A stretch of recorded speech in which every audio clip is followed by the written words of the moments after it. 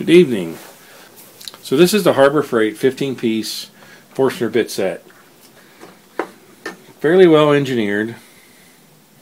When I got these, they came wrapped in plastic with a film of oil on it, and I left the oil on it thinking that that would help keep them from rusting. But as you can see on some of these, that oil has now dried off and it has blemished the steel. That doesn't impact the performance, but it does impact the looks. Like a lot of Harbor Freight products, it comes in this nice wooden case.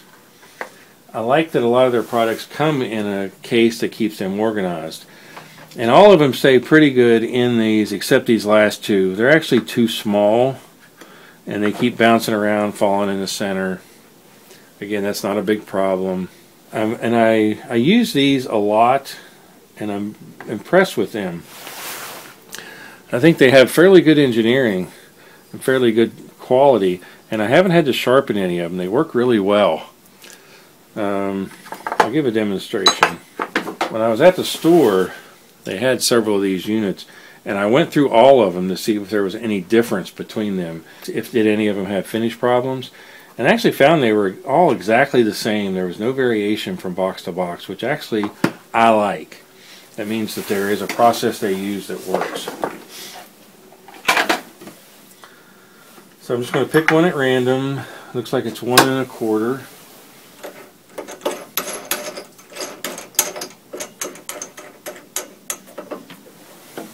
And here's this horrible chuck key. And I tighten all 3 of the holes. This chuck key, there's a review on this. You should watch the video. It does work, and it does get the chuck tight, but you can see it's wearing on it because it's the wrong size one. It's just a horrible design because it cuts into your hands every time you use it. I'm not going to hold the board down. If the drill bit's out around, it'll jerk the board around. So that was good. I'm not holding the board down at all, and it's cutting just fine.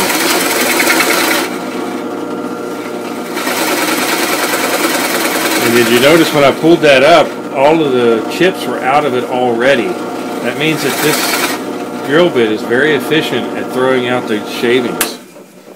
Another plus.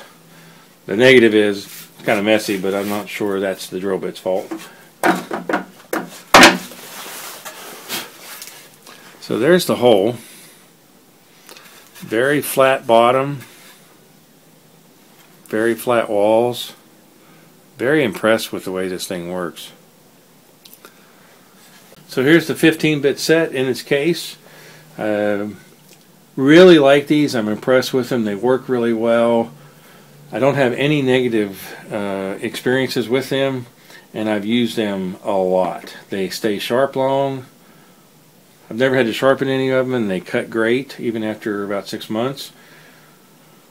Just very impressed with them. To me, these are good quality. They're all straight. There's no run out in any of these drills.